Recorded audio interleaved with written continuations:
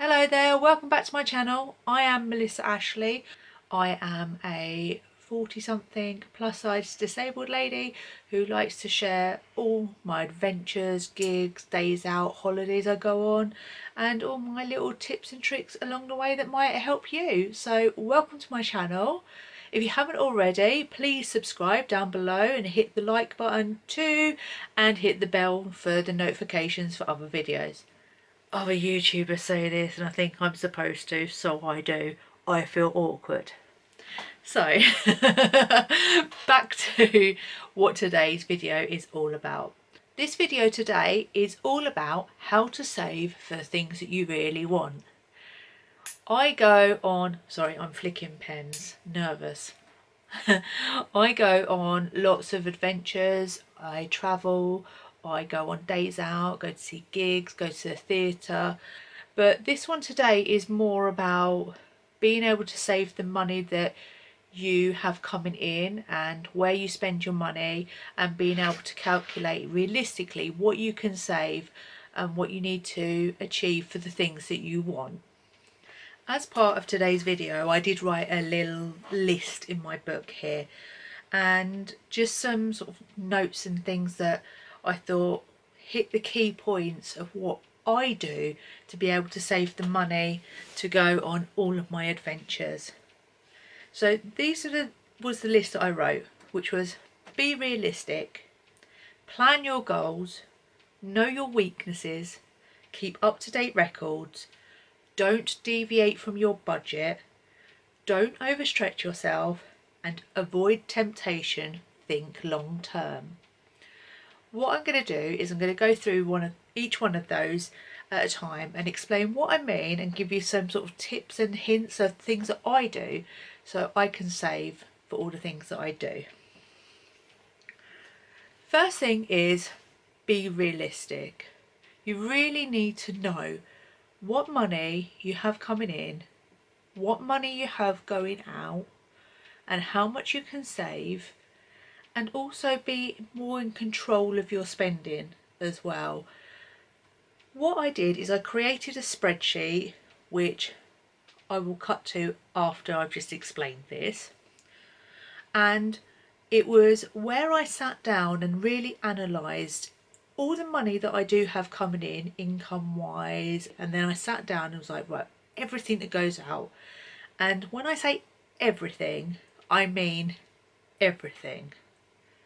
Every bill, whether it be your mortgage, your rent, if you're still living at home and you're wanting to save to move out of home, do you pay your parents any money as well? All your bills, your gas, your electricity, your water, your telephone, your TV licence, TV subscriptions, internet subscriptions, and all those other things that you pay out regularly and you don't think that they're an expenditure, such as maybe subscriptions to clubs like weight loss clubs and things. It's the new year, I know a lot of people are doing that. And also things like birthdays, anniversaries, and when it gets close to Christmas, Christmas presents, all those things that throughout the year cost you money, you need to include on this budget. Now, the idea of the spreadsheet is you sit, you write down all your expenditures, and then you start thinking about how important is these expenditures. Are you spending out money on a gym subscription that you don't use? If so, cancel it. That's money that could be going towards a holiday of a lifetime. And although you might think, it's only 20 quid a month, that adds up. It all helps. So really analyse your spending. Do you go every day and pop to a cafe or a supermarket and buy a pre-packed lunch and sit and eat a sandwich from Sainsbury's? Or do you buy a loaf of bread and some food to go in it each week and pack your lunches for work, which will save you so much money in the long run? Okay, it's a little bit of effort, but a tiny little bit of effort each evening to make your packed lunch versus your holiday of a lifetime. I know which one I want to be doing. So this is the opportunity to really think about and drill down these expenditures that I have to put on this spreadsheet. Do I have to pay them? If it's your rent, council tax, water, electricity, gas, of course you have to pay them. But these little things that you keep spending out on, like, oh, you went to Primark 4 times in 1 month and ended up spending 200 quid, and you're like, how did I do that? I bought 20 million beauty blenders. That's how. So this is where you really need to drill down. Now on the spreadsheet, it has a space for actual expenditures, the things you have to pay. It has a space for you to put all your income in, and then it has a space, because being realistic, after you've paid all the bills that you have to, you do want to have some pocket money on you. So then I call this fun money. This is the place where you budget yourself a small amount each week to be spending on those things like meals out with friends, going to the cinema. And then your final amount at the end is what you have as a true cost left to save. So what I want you to do is sit down with this spreadsheet. I know you're like, oh Mel, man, that's long. Do you want a holiday? Do ya? Do ya? Then do it. This is how I do it. And I'm going to Thailand, and I have the money sitting in my bank account already, and I've already started saving for my holiday next year to Florida. So if I can do it and I work part-time, you can do it. I created this spreadsheet as a way of keeping track of your regular income and outgoings. It's also a way that when you initially sit down and complete this, gives you a realistic target of how much you can save each month. I will be linking this spreadsheet down below in the description area for anyone to use. It is a Google spreadsheet, so if you have access to Google on your computer or on your phone, you can download this and you will always have this available to you on your Google Drive, and you just keep updating it. It's a spreadsheet that allows you month by month to type in how much your expenditure is, how much income you're receiving, and then what money is left at the end of the month. Now, if I start at the top of this spreadsheet, it first goes into listing home expenditures. It has a column to pop in things in, such as your rent and mortgage, a amount column, date out, and an account reference number. So basically, if you paid rent or had a mortgage, you'd put your mortgage lender's name in there or your landlord's name in. The next column, you would put the amount that you spend. The next one, the date out, which allows you to keep track on your accounts and what money's coming in and out on what dates. And finally, the account or reference number for that particular product. This is really handy because if you are on the go and you need to contact one of your suppliers for some reason, you have this information to hand. You just need to get onto Google. So what you need to do to start off with is complete this spreadsheet as much as you can. Now, as you can see, I've got like home insurance 1, home insurance 2, home insurance 3. This isn't a one-size-fits-all spreadsheet as it is right now. However, you can overtype these to suit yourself. Now, you may only have one home insurance, but you might have a second kind of corgi insurance. You could overtype corgi, for instance. You'd put the amount there and the date and the reference number. And you just keep on completing this sheet like this. So it has all your usual home household costs. Next one is to do with transport. Then personal finances. Now, when I talk about personal finances, I have got pension 1 and pension 2 in this column. When you complete this spreadsheet, you will put in how much you receive in wages a month from your employer as a net figure. The figure after the tax and national insurance has been paid and any workplace pensions has been taken or anything like that. That's the figure you'll use.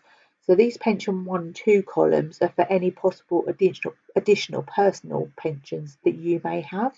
Then we have entertainment and other, so like gym and club subscriptions, birthdays, anniversaries and Christmas, because these are realistic expenditures. You know, we have friends and family that we buy birthday presents and anniversary gifts and Christmas gifts for throughout the year, and we don't think to say, actually, let me budget that, let me put some money aside for that cost, because then what is left at the end of the month is a more true figure. Then I've got other cost one, other cost two, other cost three. These are entirely up to you what you put in there. If you want to give yourself a clothes allowance a month to say, all right, I'm going to allow myself X number to go out and buy new clothes every month. Hopefully you don't do that and buy new clothes every month, you know, fast fashion not being good and all that kind of stuff.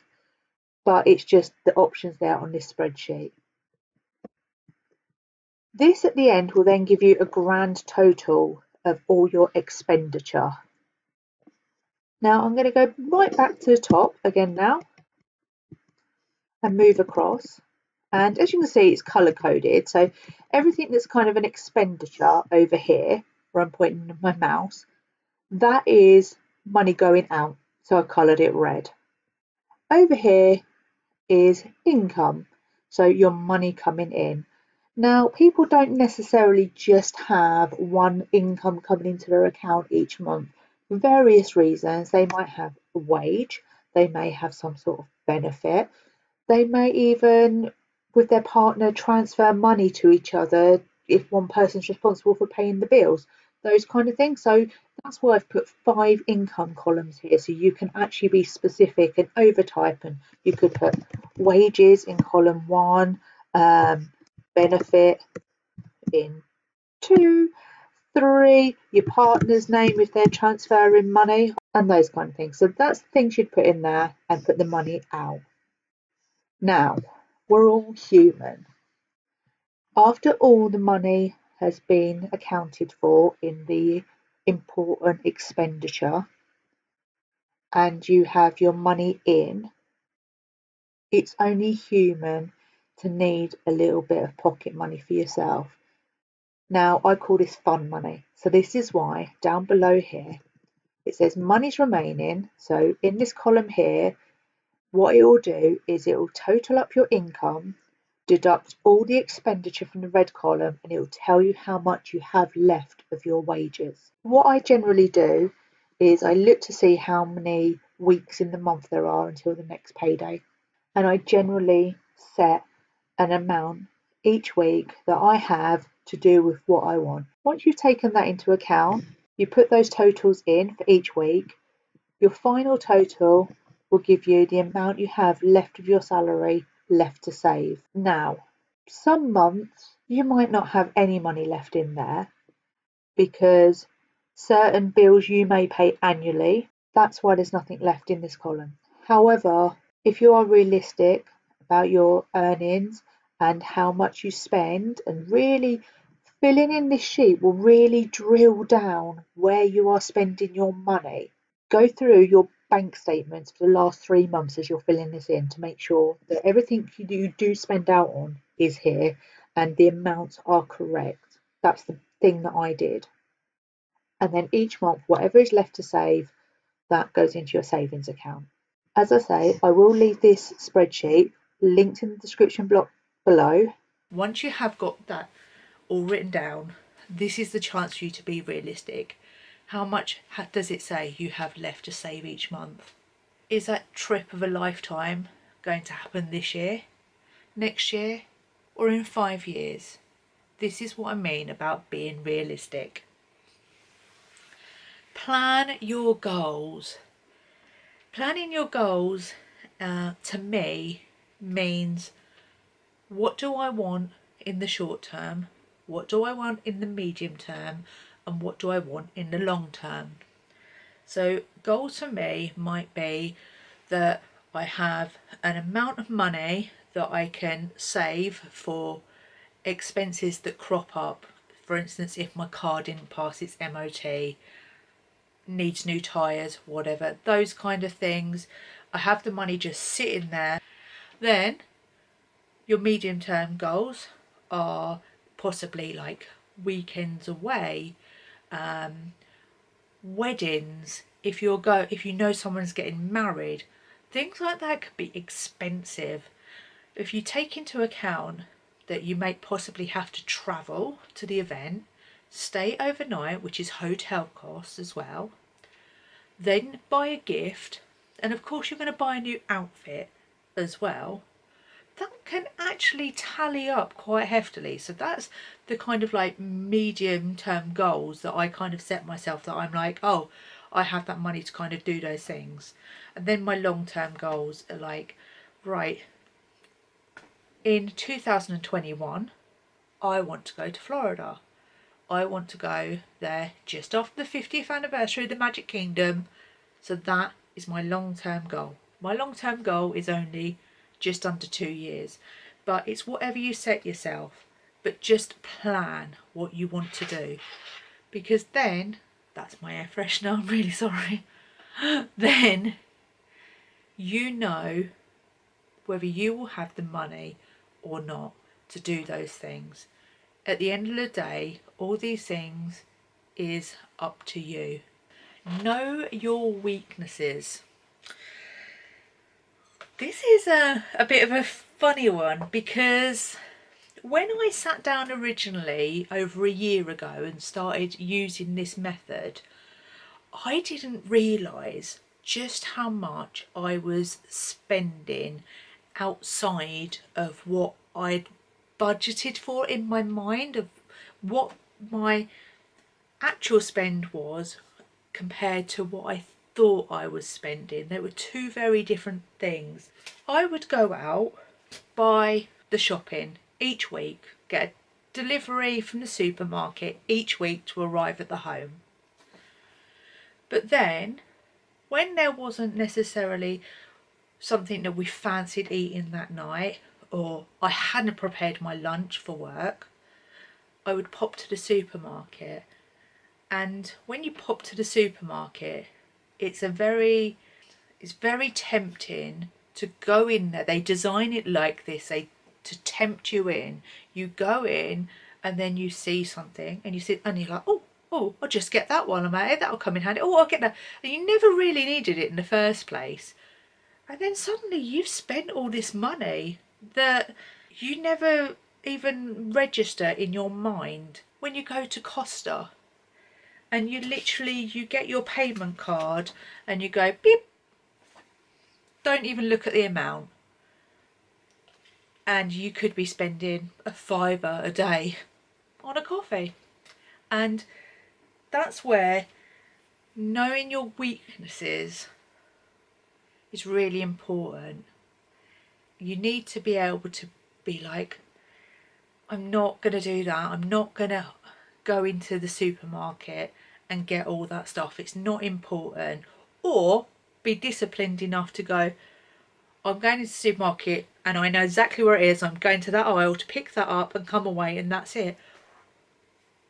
That was the thing. I was spending money right, left and centre out of my own personal money, when it was like, Scott and I split the food bill, but the money we put aside in a food account, which I'll go into in a minute, I wasn't using for those odd trips to Sainsbury's or Tesco's or Asda. I was using my own bank card, and I was spending so much more money than I actually needed to.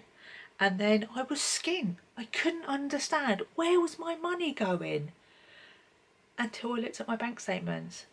So it does come down to a bit of discipline. Keep up-to-date records. This is keeping that spreadsheet down below up to date. Every year your car insurance costs might change. Every year your rent might change, your council tax, your salary might change. Absolutely any time that there is a change in your income or expenditure, update the sheet. Don't deviate from your budget. Now, this is when I said I'd come back to you about a savings account, a food account. I found the best way to manage my money was to split it. This is going to sound a bit bonkers.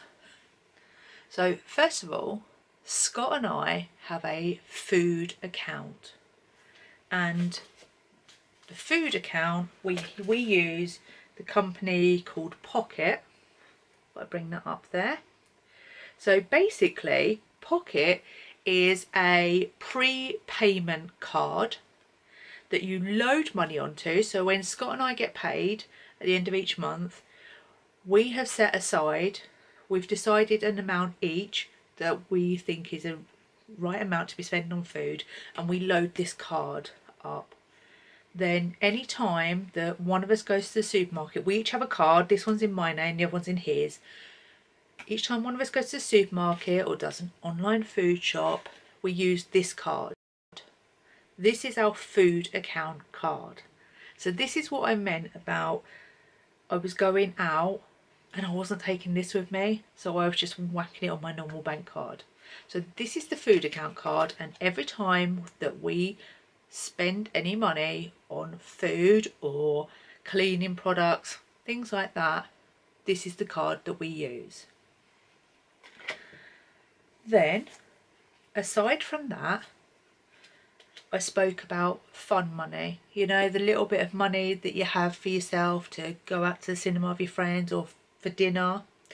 So I then opened another prepayment card called Optimum.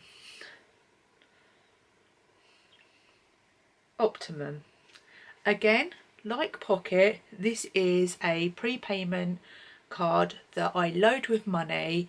Now I tend to load this weekly.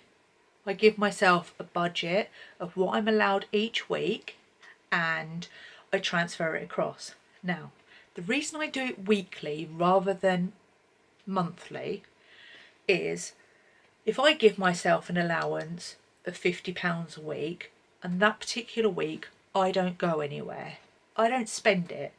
So when I come to look at it the second week of the month and I haven't spent that £50, I don't transfer another £50 over. I'm like, oh, so there's my £50 for week 2.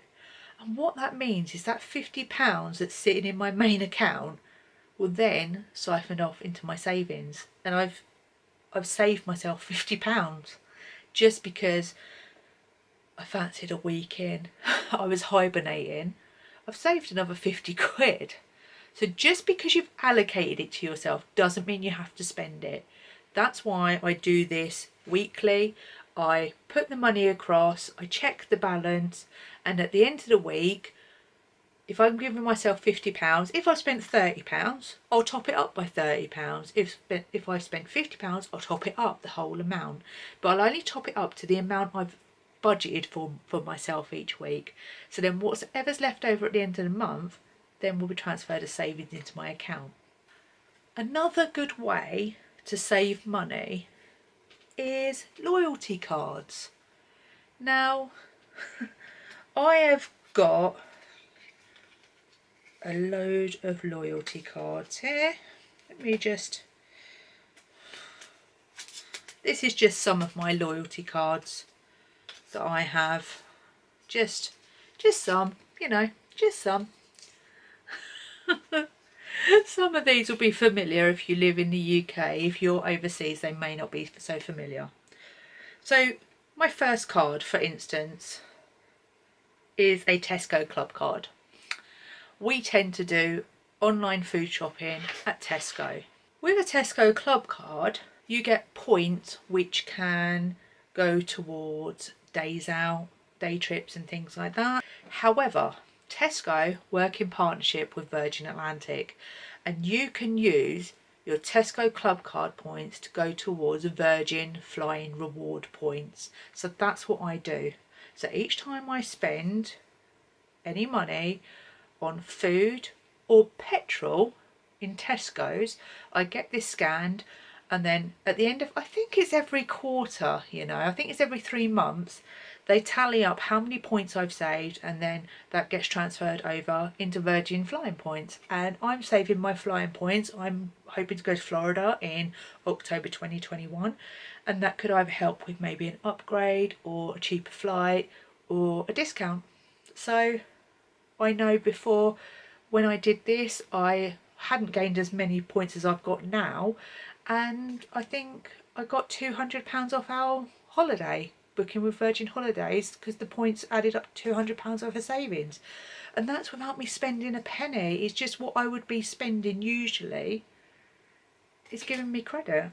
Costa. We've talked about having your coffee. If you get a card like the Costa card, you get this scanned every time you have a coffee, it then will add up and eventually you'll get another free coffee. So it will save you one free coffee, but that one free coffee is still better than you paying out a £5 for it. So if you do have your Vice for Costa, make sure you have a loyalty card. Starbucks must have the same, but I like Costa. Another loyalty card scheme, Boots. Every time you buy anything with Boots, they will scan your Advantage card and you get points. They are points to spend in Boots. I went into Boots at Christmas time, and with the points that I had on my card, I purchased 3 Christmas presents for nothing, just for using points. I spent my points. IKEA family card. These are free. The minute you walk into IKEA, there's these little machines on the wall that you can print out paper ones, and then they'll send you a plastic one. They will have products that will have a family price. They'll be cheaper than a normal price. But then there are times, such as your birthday, that you'll go into IKEA, you'll put this into the wall and they'll give you a £5 off voucher just because it's your birthday. Or it might be a free hot dog or a free ice cream or a free drink or something. But it gives you something for nothing. Can't knock that. Subway sandwiches, exactly the same thing. If you're going to buy things in there, it accrues points and eventually you can get free food. And finally, Nectar reward points are taken. We use these at Sainsbury's, to be quite honest with you. These are the points that we earn in Sainsbury's that eventually add up and you can make purchases in a multitude of stores, and your points mean you can spend these on other things. So reward cards, look out for them. They're great. Restaurants do them. I know I've got one with the Beef Eater, reward points, and when it's my birthday they send me a voucher to say if you go and eat there over your birthday and there's 2 of you, one of you can have your main meal for free. There's all sorts of reward things out there. I've got an app for Harvester restaurants as well, and they do like early bird deals or money off vouchers. Anything. A lot of clothes stores as well, like online. If you register with them, it's your birthday, they send you money off vouchers. These are all things that you'll be spending money out on. You can save money. Next one on my list, don't overstretch yourself. Don't overstretch yourself means do not leave money for yourself to have throughout the month, and don't overcommit to things that you can't afford.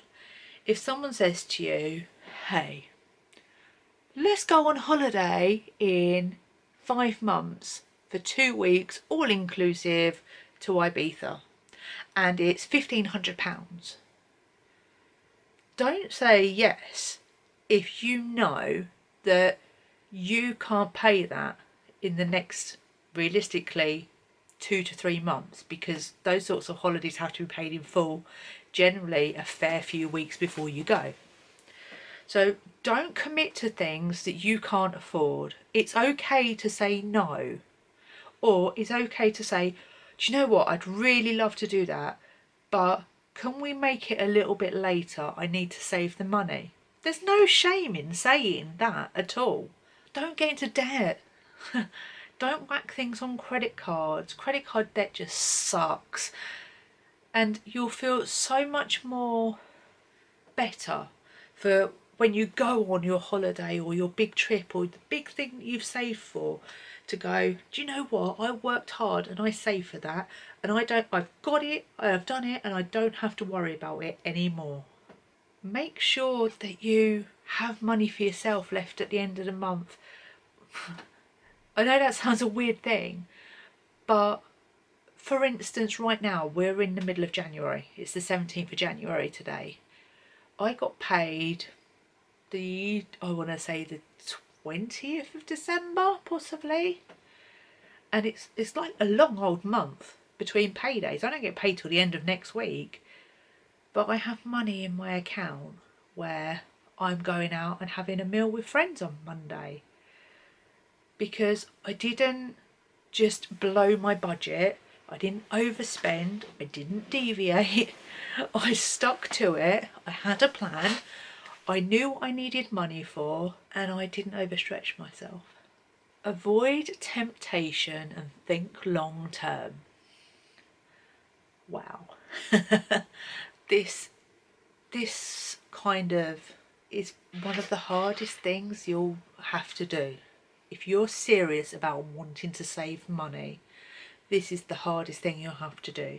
These are the times when you will get asked to do things and you haven't budgeted for them. They were never kind of on your radar. You haven't set any money aside for them. And really, you shouldn't do it. These are the things you haven't budgeted for. These are the things that blindside you. You suddenly get asked to go somewhere, or something important crops up and it means spending money.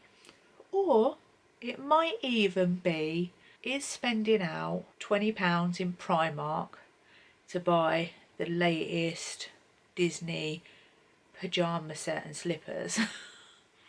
See where I spend my money. Is it worth spending it on that, or do I want to spend it on a holiday to Walt Disney World in Florida? What's more important to me? This is where temptation is a temptress, and you have to be strong. You have to think long term. You always have to have your eye on the prize. It's I know that I went to Florida in 2018 with my mum, and leading up to it I was trying to save money and I was trying to lose weight at the time as well. We all know that that failed, but every time it was like there was a opportunity to spend money that I hadn't accounted for, like that trip to Primark, or a cake or an ice cream. Each one I was like, I'd rather spend that money on an ice cream in Florida. I'd rather spend that money on a top in Disney World. And that's what I had to do. I had to really kind of reset my mind to just focus on that one thing. I had my play money still, so I never went without, but you do have to make sacrifices to be able to save. Oh my days. I have so waffled on. Bless you if you've made it to the end of this video. But I really hope that maybe some of it would be helpful to you, to help you plan to save money for anything that you want to have fun doing, and not get into debt, not overstretch yourself, and for it to be a really tangible thing for you. I've left the spreadsheet in the box below, the link. I'm really hoping this works. It's a Google spreadsheet, so if you have any kind of Google account, you can open it. You can find me on Instagram at I am Melissa Ashley. I really hope you've enjoyed this video. Please give it a like, please subscribe, and I will see you for the next video really soon. Lots of love as always.